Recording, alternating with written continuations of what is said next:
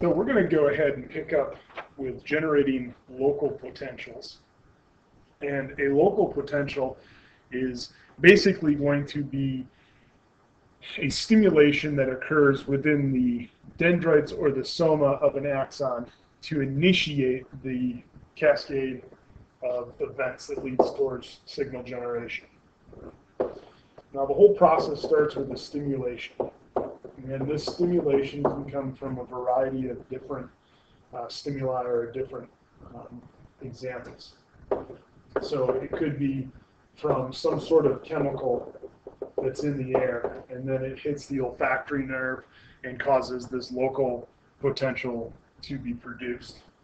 So maybe this chemical is the smell of a cat. You walk into a room and there's a cat in there and you can smell the cat. And so there's that cat smell in the air, and that's coming from molecules that are being released by that animal. And those molecules that are released into the air, you breathe them in through your nose, and that molecule binds a receptor. Now that receptor, this is a protein.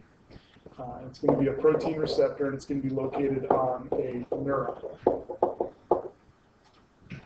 Typically, these are going to be found on a dendrite, on that neuron.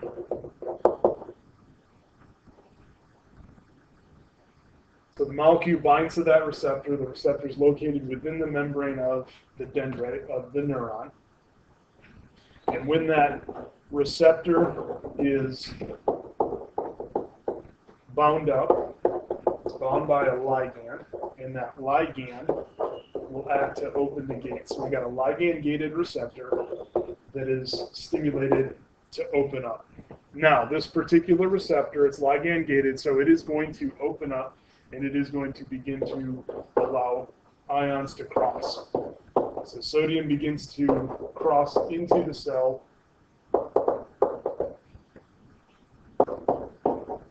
It's flowing down its concentration gradient, so from a high concentration of sodium to a low concentration of sodium. And as sodium crosses the membrane and enters into the cell, you have the intracellular fluid that's right up next to the membrane, so right at the membrane.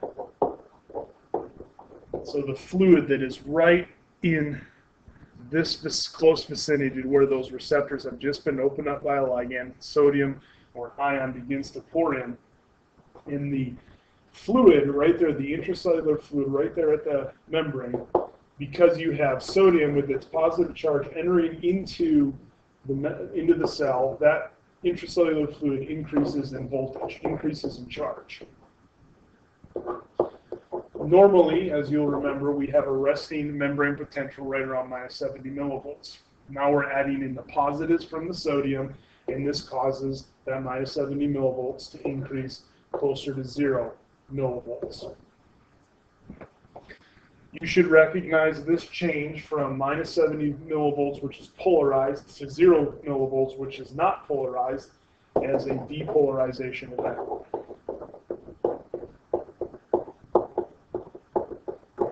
So we have depolarization that begins to occur after that ligand, the molecule from the smell of the cat, binds to that receptor on the neuron, on the dendrite. Sodium begins to change the composition and the voltage of the intracellular fluid right there by the membrane. Now, as the sodium enters into the intracellular fluid, it's going to begin to disperse out along the membrane. And so it's going to begin to travel down from its relatively high concentration where it enters towards or away from that receptor. So this is out towards other parts of the dendrite and towards the soma of the neuron, primarily traveling right there along the membrane in that intracellular fluid. Now, there is a part of the neuron, and that's what you can see here in this upper figure. As the sodium moves along, as other receptors open up and more sodium pours in, we move towards this thing called the trigger zone. So this signal, this local potential, moves along the membrane of the dendrite and of the soma and comes up on this region called the trigger zone. Now, once you get to the trigger zone, we're actually going to then send the signal down the axon, and it's no longer going to be a local potential, something stimulated in this first portion of the neuron, but it's going to become a action potential. And we're going to talk about that in just a minute, but before we get to the action potential, before we get to what's happening here at the trigger zone, I want to provide a few characteristics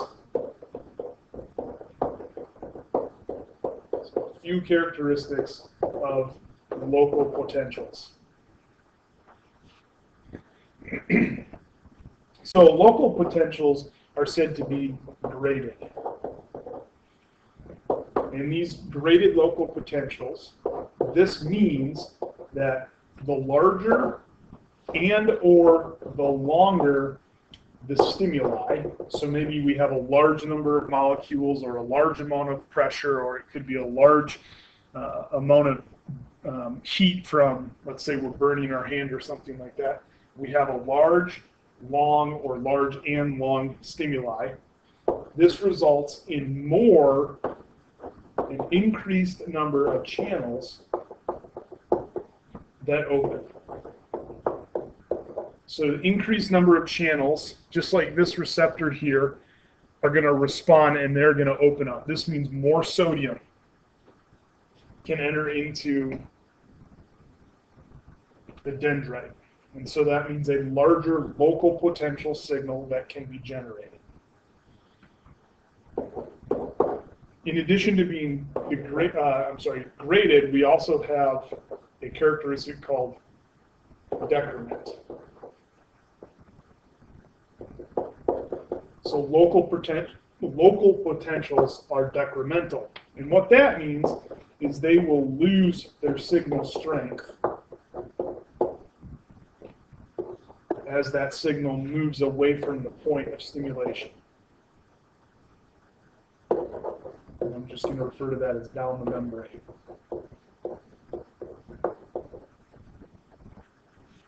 So in other words, as the signal moves along the membrane, let's say that our point of contact is right here, we'll have a large amount of signal, I'm going to draw it like this, that slowly degrades as we move away. So lots of sodium enters here, but the sodium disperses out, and so there's less and less sodium as we move along until we get to a point where there's no longer a large enough change in voltage to have any sort of effect. So the local potential only can move a short amount of distance. It will only have short distance effects. You can't move a local potential with its characteristics all the way down an axon that could be a couple meters long from the spinal cord down to the very tip of the toe. A third characteristic is that local potentials are reversible. This means that we can have a loss of stimuli. When sodium begins to enter the cell, that's more positives enter the cell. You'll remember that potassium, K+, relatively high inside of the cell at rest. As more positives come in the form of sodium, they begin to force potassium out of the cell because like charges repel. So we're going to have this potassium outflow that's going to go alongside of the sodium influx that is going to act to counter the loss of sodium.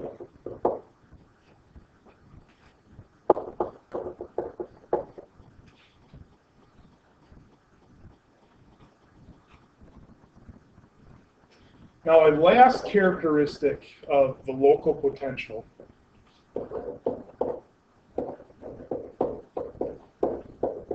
is a characteristic called polarization variability.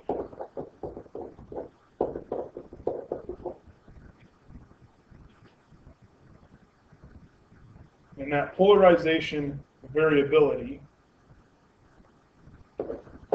we can have the local potential that polarizes in either direction. So in other words, depolarizes or becomes increasingly polarized. If we have an excitatory response, we're going to call that excitation. There's going to be a depolarization event that occurs.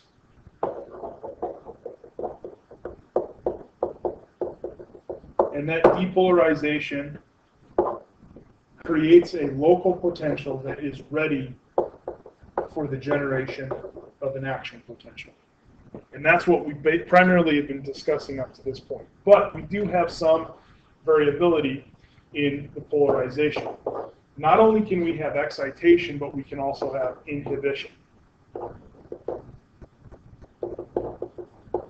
And so we can have an inhibitory ligand. Rather than binding to the ligand or to the receptor and opening the channel, this is actually going to cause an inhibitory reaction. An example here, by the way, of an inhibitory ligand is going to be a molecule called glycine. So we may have glycine that binds as a ligand to a receptor, and rather than depolarizing the dendrite, we have hyperpolarization that occurs. In that hyperpolarization, we go from our resting membrane potential of minus 70 millivolts toward minus 85 or more millivolts. Now what happens here as we hyperpolarize and we go more negative, then even if we get an excitatory signal that comes in, we have a much greater distance that we need to go here before we generate a local potential. We have to go now from not minus 70 millivolts towards zero, but minus 85 towards zero. And so this means that we are less likely for an action potential to be generated.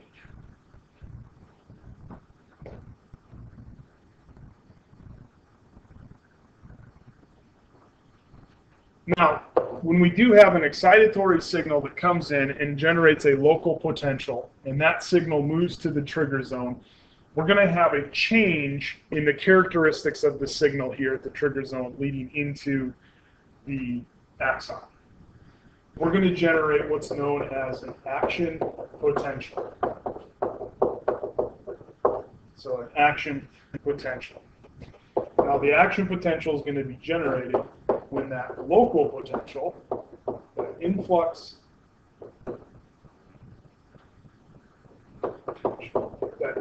of sodium into the cell travels to the trigger zone contained within the axon hillock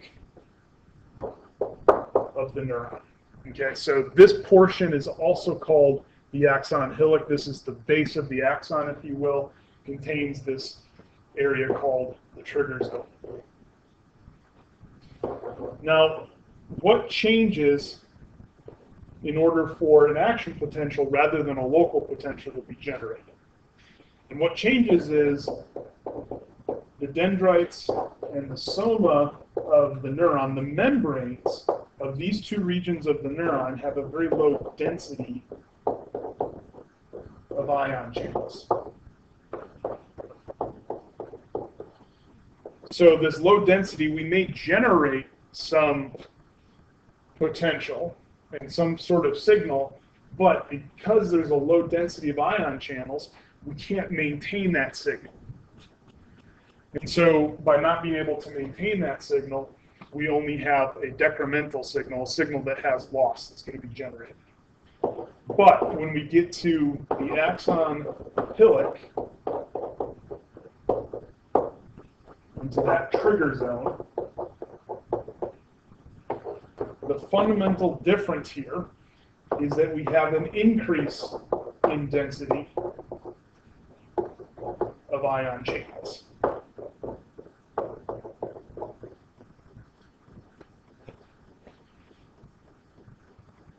So as long as that local potential was strong enough that it didn't peter out before we got to the trigger zone, when we entered this high density area, high density ion channel area of the trigger zone contained within the axon hillock, if that local potential was strong enough,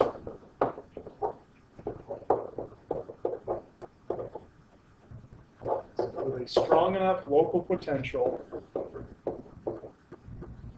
that potential or that voltage signal will allow or cause these high-density ion channels, a large number of ion channels within the axon hillock and the trigger zone, to respond and open up. So these are going to be voltage-gated ion channels responding to that change in voltage brought in by the local potential. Now, when these channels open and ions begin to cross, carrying their charge, we are going to see a change in the membrane potential within the trigger zone.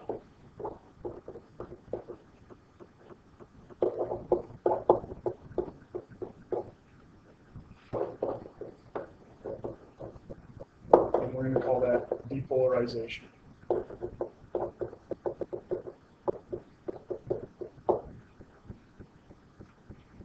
Now, in the trigger zone, when we have depolarization here within that region, we are now going to no longer be generating a local potential, but a new type of potential called an action potential, which I'm going to abbreviate as AP. Okay, so we got this action potential that has been generated.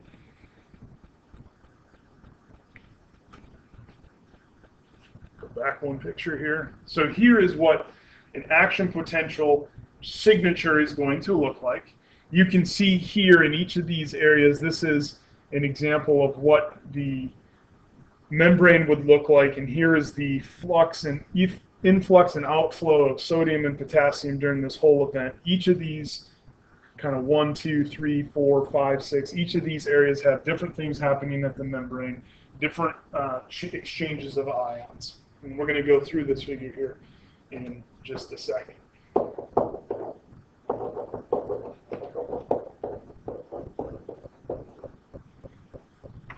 Okay, so notice that we're at minus 70 millivolts, and then we're going to have some sort of stimuli that occurs. That stimuli, if you haven't already figured it out, that stimuli is going to be our local potential.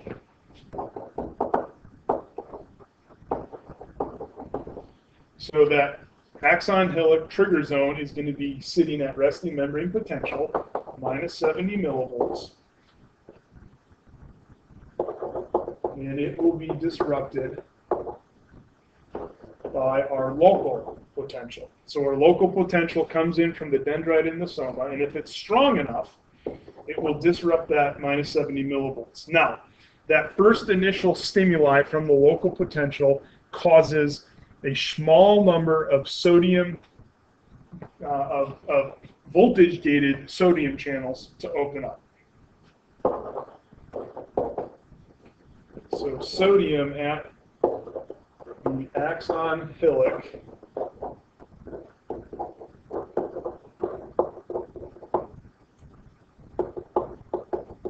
will undergo depolarization. So it depolarizes the membrane.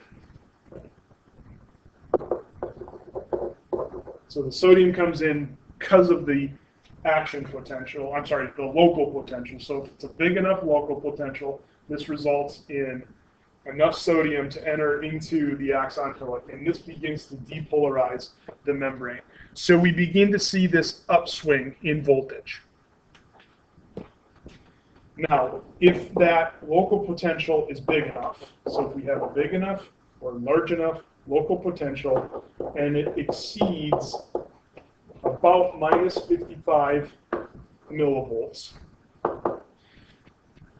which this is going to be what's known as the threshold or the gate threshold. So if the signal comes in and it's big enough to cause an increase to minus 55 millivolts, so the local potential brings in enough sodium, we get to minus 55 millivolts, we are going to begin to cause a large number of sodium channels to open up. If the stimulus isn't big enough, we'll just have this little blip and nothing will really happen. We actually won't generate a full action potential and we'll just settle back down to minus 70 millivolts and no signal will be generated. But if we do reach our threshold,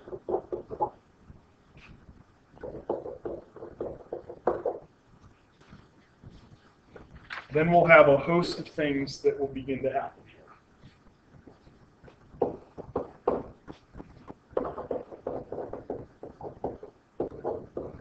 At threshold, or gate threshold, the voltage-gated sodium channels that are embedded here in the axon hillock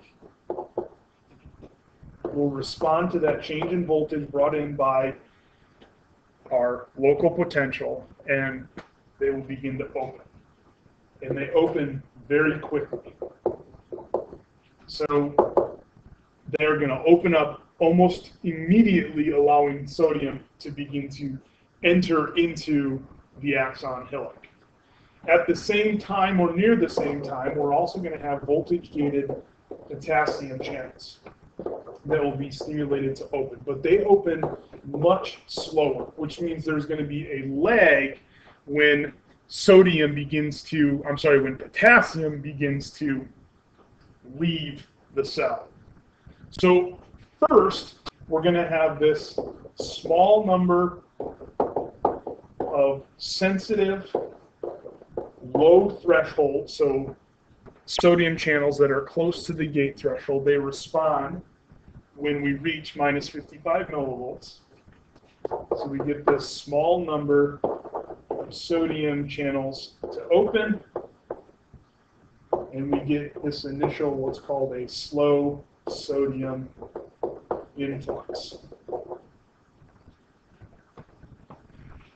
Now, as we first get this first initial slow sodium influx, this is going to continually change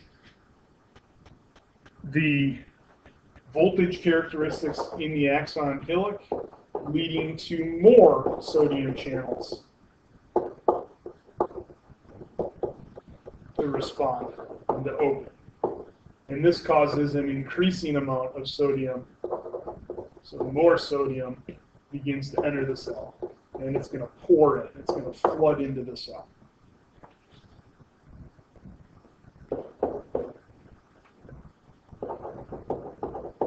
These events are repeated over and over, where we basically have an initial group of sodium channels that open up.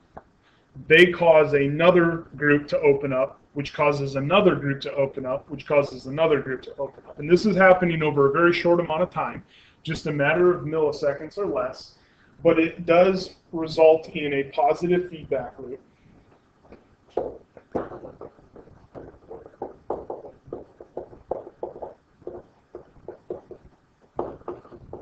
Positive feedback loop where more and more and more sodium is going to begin to pour into the cell until we get this very large spike over a short amount of time, leading past 0 millivolts up around plus 35 millivolts. Now, those gated sodium channels, when our potential, our action potential, or our change in voltage reaches about 0 millivolts, all of those sodium channels that have opened up and allowed sodium to cross into the cell, that channel begins to close.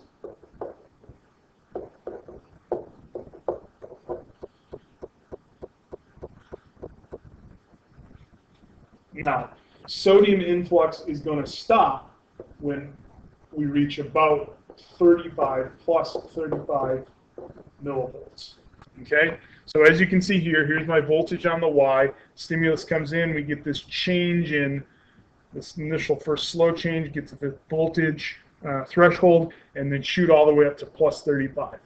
Now, at this point, the composition of sodium inside the cell is going to be very, very high. But it's basically going to be stuck in the cell because those channels have closed down. Sodium has poured into the cell. So if nothing else were to happen here, we would just remain at 35 millivolts, and we really would have no signal that would be generated. We just have this increase in voltage, and we get stuck there. But that's not really going to be the case. We're going to have some other things that are going to happen. So before we go there, the intercellular fluid is now going to be more positive compared to the extracellular fluid. And our resting membrane potential is said to be reversed. We've gone from minus 70 millivolts now to plus 35 millivolts. Now at this point where we have our peak, so this point right here between the 2 and the 3, our action potential peaks out. No more sodium is entering the cell. However, remember that we had slow potassium channels that have been signaled to open. So now they're fully open. And so potassium is going to begin to leave the cell in a large amount.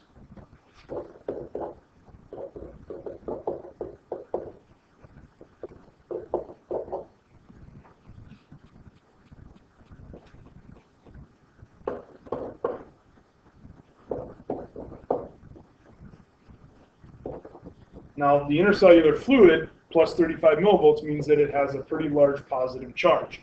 And that positive charge is going to push our positively charged potassium outward. So not only do we have the concentration gradient favoring the movement of potassium from inside the cell out of the cell, but there's also a large positive influence now that's also pushing the potassium out of the cell. Now, as that positive influence carried by the potassium, as the potassium begins to leave, we're going to begin to decrease our voltage. Now, we're going back towards our minus 70 millivolts, which was polarized, and so now we're repolarizing.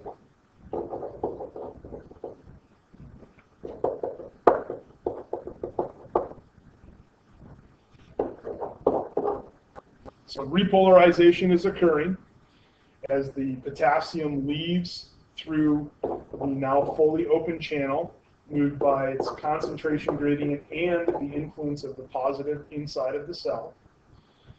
These potassium channels are actually going to remain open for a longer amount of time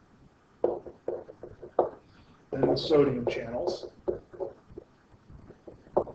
And by staying open for a longer amount of time, that means we have more potassium that can leave than sodium that enter. So just to kind of give an example of this, if we had 1 million molecules of sodium that entered the cell, we may have 2 million potassium molecules that left, or 1.5 million potassium molecules that leave. The consequence of this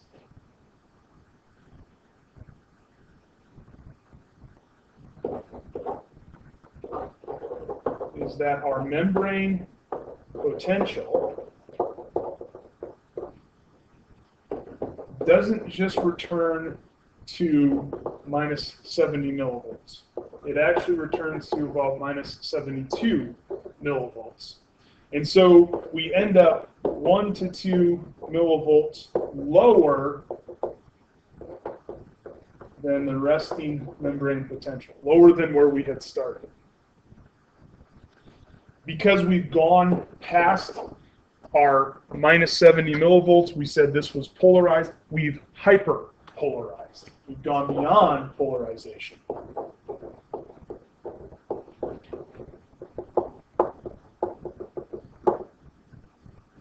So we have hyperpolarized.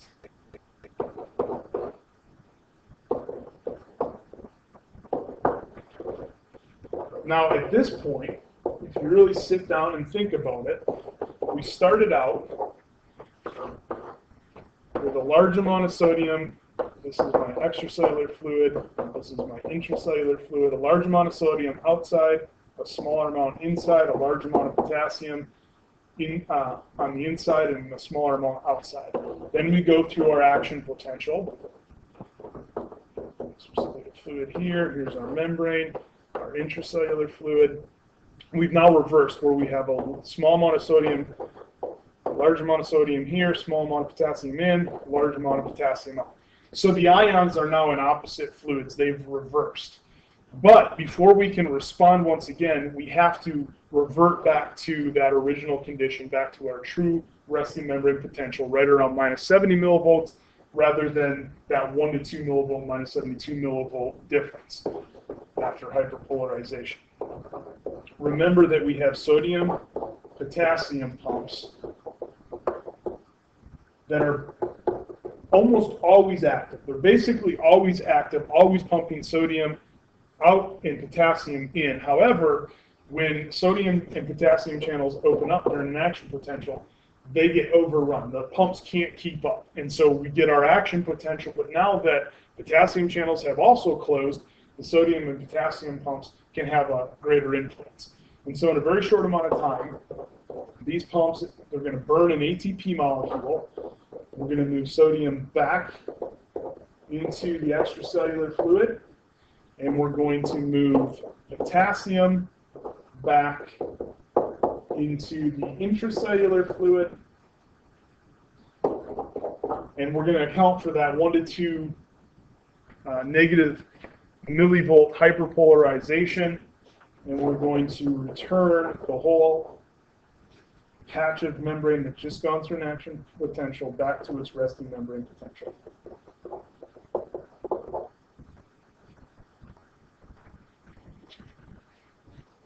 Now, this whole process that I just described here, this would occur at one small patch of membrane. So if I draw out a membrane here, so here's my membrane. Let's say that the local potential comes in and stimulates the membrane here. We're going to have all of our different proteins and channels and everything, and so we're going to have our sodium that rushes in and then potassium that rushes out, and this is going to generate that characteristic action potential wave. This action potential is specific, or is happening just in a small little patch of membrane. Now, we have changes in the voltage that are occurring here on either side in the intracellular fluid and the extracellular fluid that have an influence on this next patch of membrane. And so then we'd have a second patch of membrane that would go through another action potential influencing the next patch of membrane, so on and so forth. And this is how we can move an action potential along a membrane, such as the axon membrane in a neuron.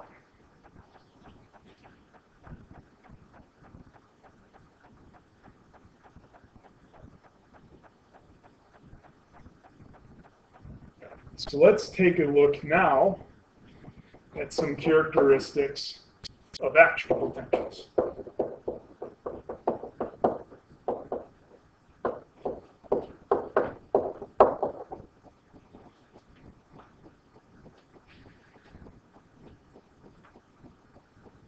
So the first characteristic that I want to take a look at is called the all or none principle. The all or none principle. And what the all or none principle states is that a neuron, if it is depolarized by an initial stimuli to threshold, then we'll see an action potential that's generated that has its maximal voltage characteristics.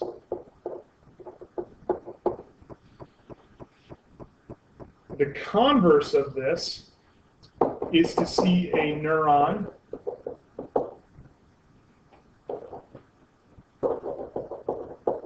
that, when depolarized, does not reach threshold, resulting in no firing of that neuron. Collectively, we can now state that the strength of the stimuli will not determine the strength of the action potential fired.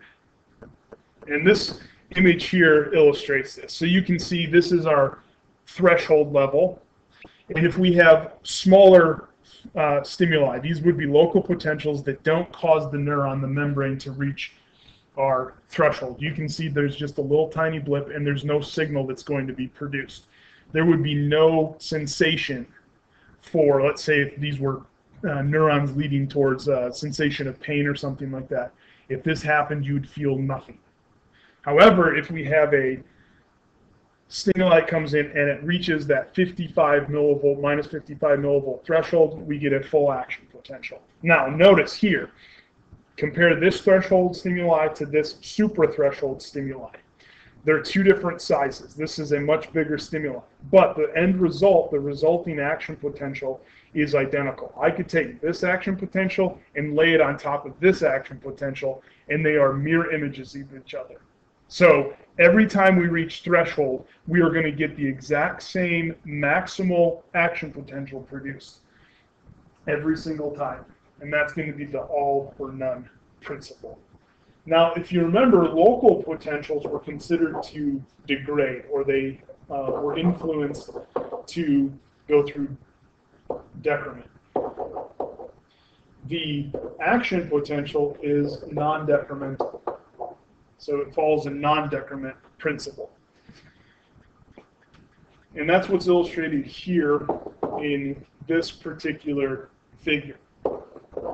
And what this means is the strength of an action potential is going to be preserved to the very end of the neuron.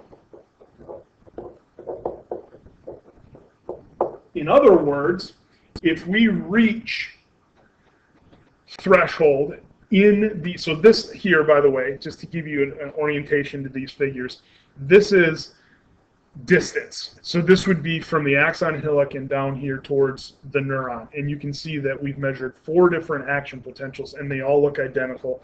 The top of the peak is all the same.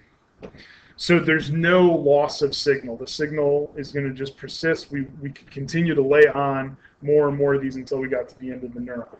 Here is what it would look like if it was a local potential. You can see the magnitude is changing. We actually have a decrease in the amplitude or the peak of the signal that's being generated.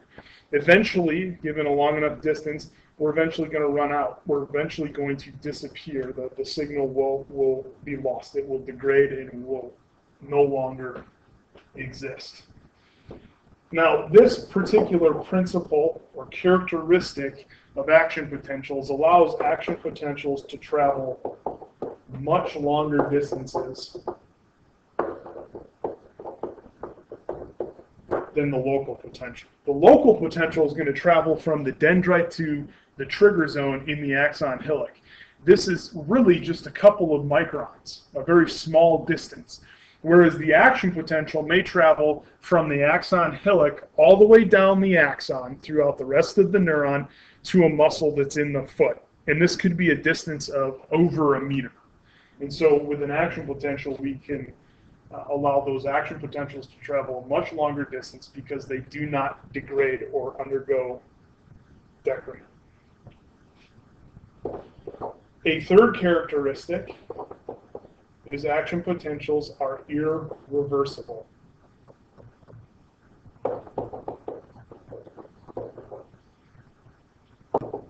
Once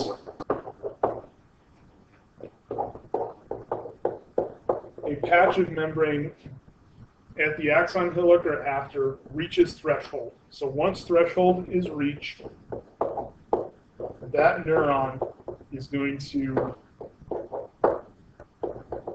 send an action potential all the way down to its target organ or tissue, and that target organ or tissue is going to respond. And so if it's a muscle, that muscle is going to contract. We're going to have firing of that neuron, or that neuron is going to be stimulated to release a neurotransmitter onto another neuron.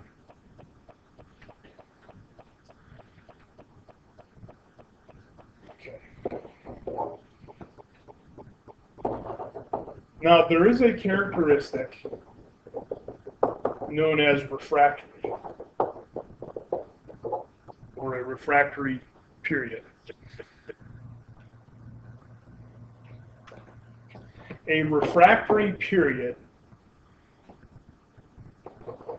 is going to be a time after a portion of membrane just responded by generating a action potential. So I'm going to say that the membrane just fired. After the membrane has just fired, we're going to have a small amount of time where it's either near impossible or is impossible to fire again.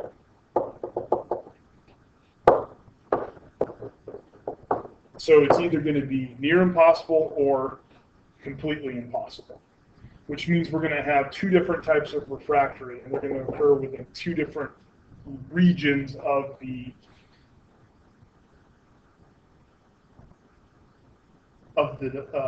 action potential. Now, this does not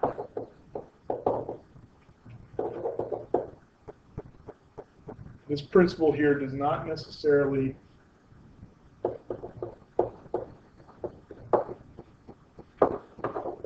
apply to the whole neuron.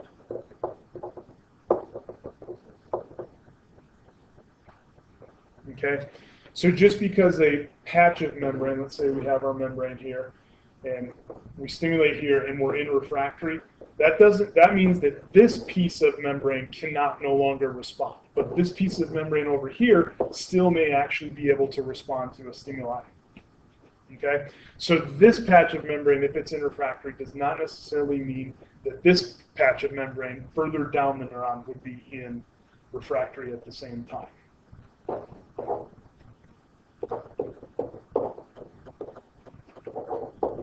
Okay, so a refractory period is going to last a period of time. And so we're going to have this moment of time after or during the firing of a neuron, generation of an action potential, when no additional action potentials can be produced. And we're going to have two phases or two types of refractory. Okay, and you can see here that we have an absolute refractory period and we have a relative refractory period.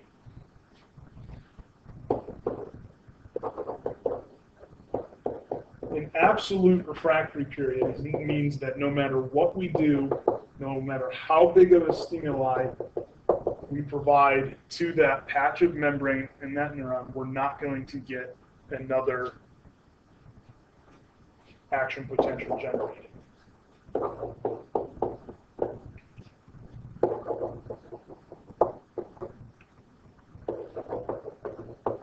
So this absolute refractory period is going to occur during depolarization and repolarization. So on this figure here, you can see that in blue is our absolute refractory period. So our stimuli comes in. Here's our first initial stimuli, this little blip here. And we begin to go through refractory. If I bring in a second stimuli, and it happens during this depolarization, repolarization, no matter how big this stimuli is, this stimuli could be this big or even bigger, there's not going to be an additional signal that happens. And this plays back to that all or none principle. Basically, we've involved all of the sodium and potassium channels in that patch of membrane that we can, and there are no more sodium or potassium channels that can open up to allow more sodium and potassium to cross during the generation of the action potential. So no signal is going to be big enough to open up sodium channels and potassium channels that do not exist. Now, this absolute refractory period, it occurs during the depolarization, repolarization, and it ends when the membrane returns to its resting membrane potential. So you can see here that we've returned to resting membrane potential. This is the end of our absolute refractory period. And again, this occurs due to the open sodium channels we have no additional sodium channels that we can open up. So we say that the membrane is going to be saturated by sodium movement.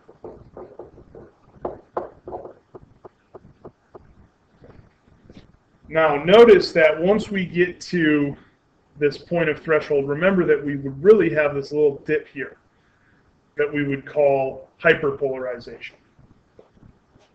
During that phase, when the voltage of the membrane is exceedingly lower than our normal resting membrane potential, we are going to have what's known as relative refractory.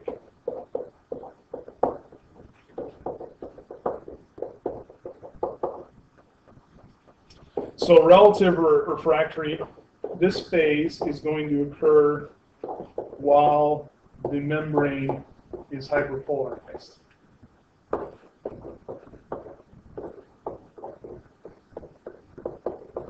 While the membrane is hyperpolarized.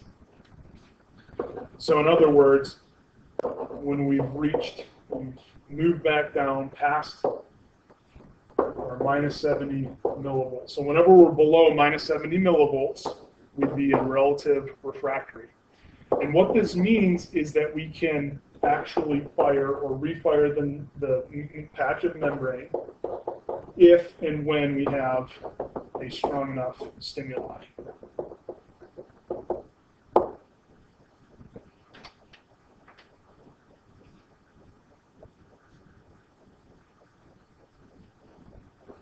So you can see here in this figure, I have a stimuli that comes in here, can't cause a second action potential to occur because we're in absolute refractory, but that stimuli comes in a little bit later. We've now moved we've gone back down below threshold.